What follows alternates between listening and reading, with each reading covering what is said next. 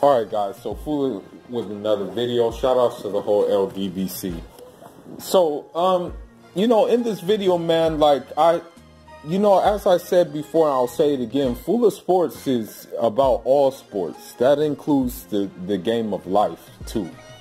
And the game of, entertainment, which is very much a sport. Some people are usually defeated by the sport, some find a way to prosper in the sport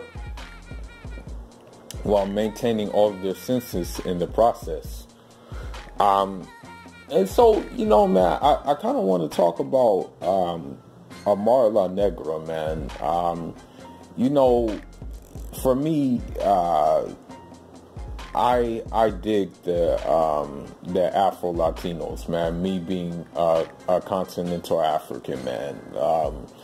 You can just easily take Afro Latina and you can put her in the village, and nobody would take blink a second eye at her. She would fit right in. Now, that's beside the point, but the point I want to talk about, man, is I really think that at this point, this is my personal opinion. This is just my personal opinion. Amara La Negra does not need to be on Love and Hip Hop anymore. At this time, I think she's outgrown that show, man.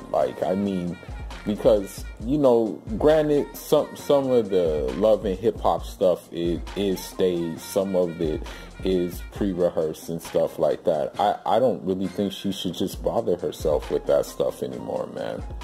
I think at this point, she's bigger than that, The reason why I say that, man, is because I don't watch Love and Hip Hop, so to say, but the reason I say this is because of the simple fact that, when you watch these women on Love and Hip Hop, and I'm not saying all of them, but a majority of them, I hate to say this, I really hate to say this, and you guys are going to think I'm, bashing black women, but that's not the case. But when you watch these women on Love and Hip Hop, man, they give black women bad names, man, with their behaviors, and to a lesser extent they give other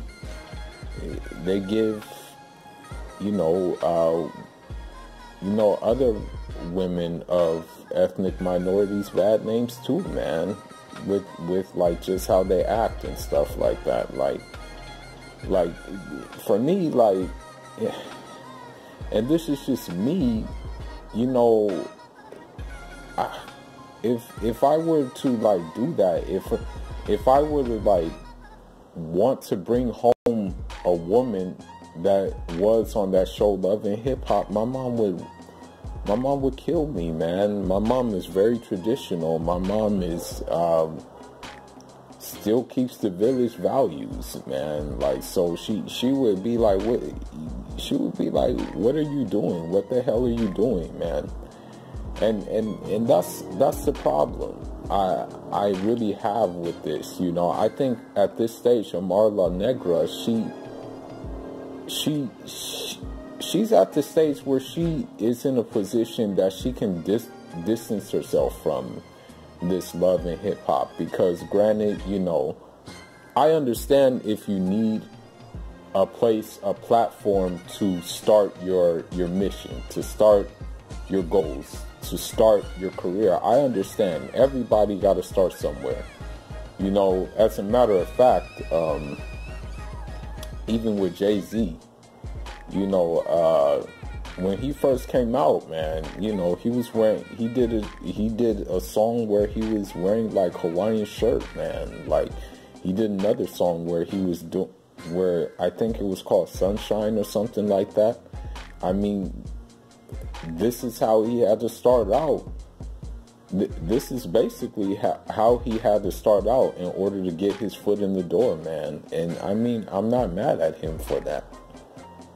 you know, because, you know, at the end of the day, nobody really, I don't think anybody really gets a big break like right away. I think the big break comes through like constant perseverance and constant effort. You know, that's how I believe it to happen most of the time. Sometimes dudes are just blessed, and women alike are just blessed with a big break, but sometimes you already have people who kick in the door for them, man, you know. Now back to Amara La Negra. The thing is about Amara La Negra is that, you know, she seems to be one members of that show, Love and Hip Hop, that has more substance than a lot of them. You know, when she was coming up, she was in like pageants and whatnot. She was influenced by Celia Cruz. I think she actually met Celia Cruz, who is a Cuban singer, you know, a Cuban salsa singer. So, you know, I think that at this point, you know, what would work for her, in my humble opinion, is like a spin-off, like her own show, like just completely separate from the BS that, you know, she will have to be in Love and Hip Hop, man. Because like when you look at Love and Hip Hop, what it is it's like this show does not, in reality, this show does not cater to what she tries to do, man. Like, it really doesn't cater to, like, women's empowerment. It really does not cater to a woman being looked at in a good light, you know? Like, I mean, like, at the end of the day, like, why, like, it's not cool when you have women referring to themselves as bees, when, you know, they refer to themselves saying, I'm that bee that does this, I'm that bee that does that, and stuff like that. And I'm not trying to sound like a simp or anything, man, but, like, at the end of the day, like, why not respect yourself? You know, just have a little bit of respect for yourself, man. And then here's the other thing. You know, Amara La Negra, she is a Afro-Dominican woman, okay? Now, on the first season of the show, they were kind of like going into that, you know, into that narrative, and her and Juju, who is an Afro-Cuban, were kind of voicing the importance of them identifying with their Afro Latin roots and whatnot. But, you know, at the end of the day, that show is not really meant for that, man. I'm just saying, like, it's not really a show that's meant to do that. I mean, that show is meant for gossiping, entertainment, he said, she said type things. You know, it's not really meant to get this across, you know, what they're trying to get across. So that's why I think that, you know, she would be better off starting her own show. You know, at this point, man, she kind of have like some options, man. She got endorsement deals and stuff like that. And also the simple fact she's going to be in a movie too. So, like, I mean, with these options available to her, I don't think she needs to be on Love and Hip Hop anymore, man.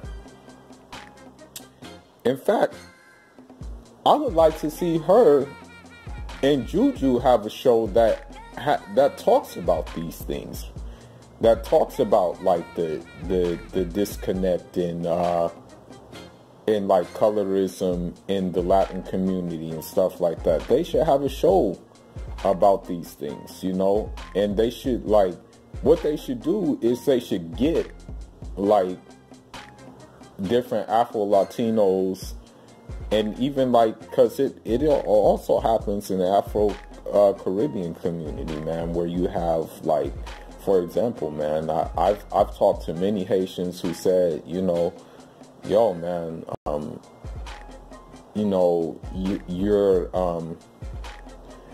so dark, man, that I don't know if my like partners are gonna really get down with you, because you know you're dark and you fit the narrative of like just the typical dude from the bush.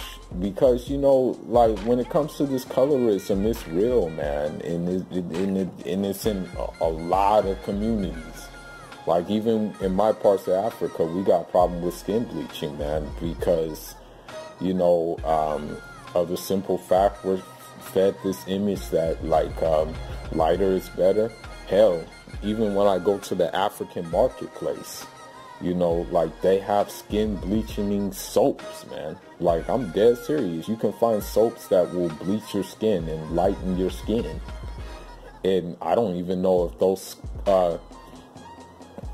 soaps are physically healthy for you to even use.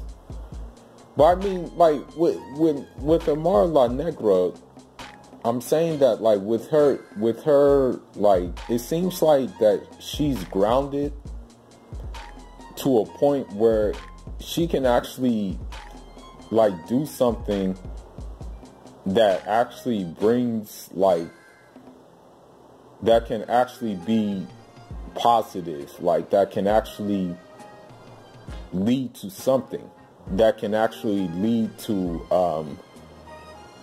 like some concrete changes in like how like black women in general view themselves and stuff like that.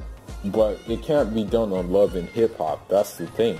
Like, I'm sorry to say it, but I mean, you're in Love and Hip Hop, like I don't think you're gonna find a woman that's going to be like really a high caliber woman that you would want to like that a guy would want to be with, or that a woman would want to aspire to be, you know.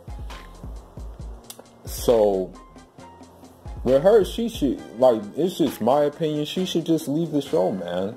Like I mean, because when you look at like Love and Hip Hop, you got to look at what came out of Love and Hip Hop. And I'm not saying she's going to end up the same way, but you got to look up, like, you know, Cardi B came from there. We know how she is, man. I mean, like, honestly, like, I don't care how many people say that she represents the black community or whatever the case may be. You can try to sell that narrative to someone else, man, because I'm not buying it.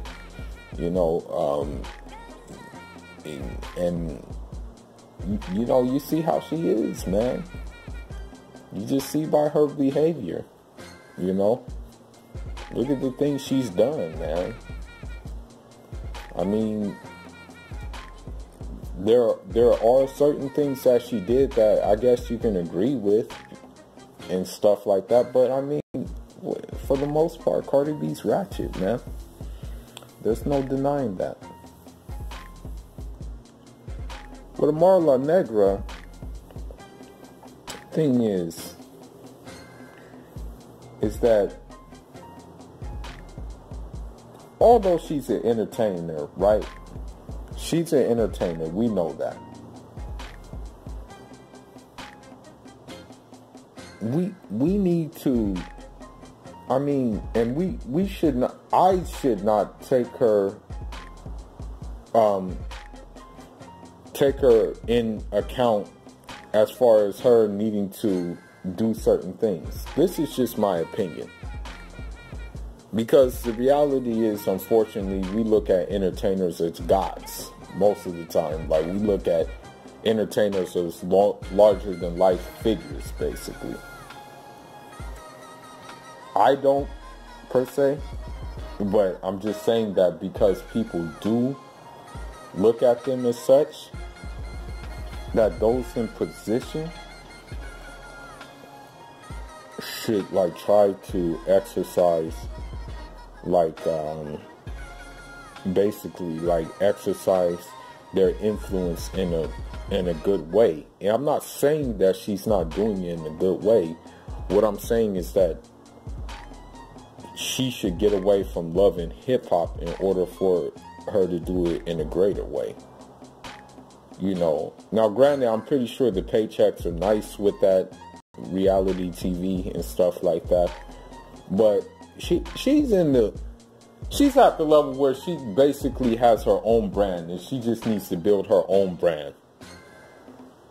You know, that's what I think. Like, she just needs to build her own brand.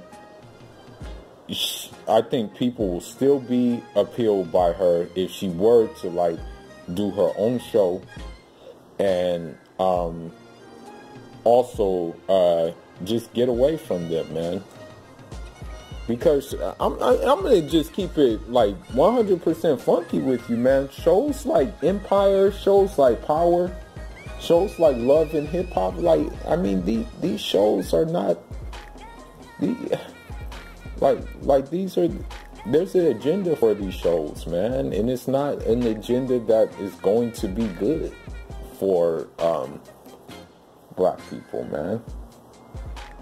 And although, like, I'm continental African, man, I mean, now that I live here and been living here for quite some time now, man, I just see these things going on, and I see that, hey, you know, these things affect how people look at me. Even if, like, I come from a different place, my color's still the same. You know? Still gonna get stereotyped the same exact way. Still gonna get profiled the same exact way. Still gonna have prejudgments on me the same exact way. So, I mean, as a final note, what she probably has to do is she will probably have to come out with her own, like, entertainment company, basically. Because if she were to do shows that raise the awareness of these issues and stuff like that, and if she were to do these things, I think that she would, like, they would try to put it away, man, because nobody really wants to hear these things. I mean, at the end of the day, like, when you do empower someone, like, especially when you empower someone who is of the black ethnic group, you know, that, I mean, that, shoot, that person will take that baton, man, and run with it, man. You know, I'll give you an example, and then I'll end this. Muhammad Ali. You know, people disliked Muhammad Ali when he was an active boxer, man, because that guy made black people appreciate being black, man. He made people proud of being black with his swagger. You know, he had a swagger that was, you know, undeniable. I mean, one rapper even said, swagger unrivaled on what Cassius Clay be on in one of his songs. So, you know, with that kind of swagger, you know, just imagine how that rubbed off on other people, and, you know, how that made them feel in a time where they were being demonized, brutalized, and hated on just for being them, you know. But anyway, man, that's all I got for now. That was just on my mind. You know, I just wanted to do a video about this, basically, because, like, you know, yeah, man, I'm not no simp, but, you know, I'm just interested in black women's affairs, be it, you know, black Latin, black Caribbean, black African, black Arab, black American, you know. So I just made this video, man. But leave your thoughts in the comment section. Let me know what you think she should do. Let me know if you think she should leave this show and just focus on branding herself even more. And, you know, just stepping out, man. Just leaving that nest. Alright, that's all I got for now, guys. Enjoy.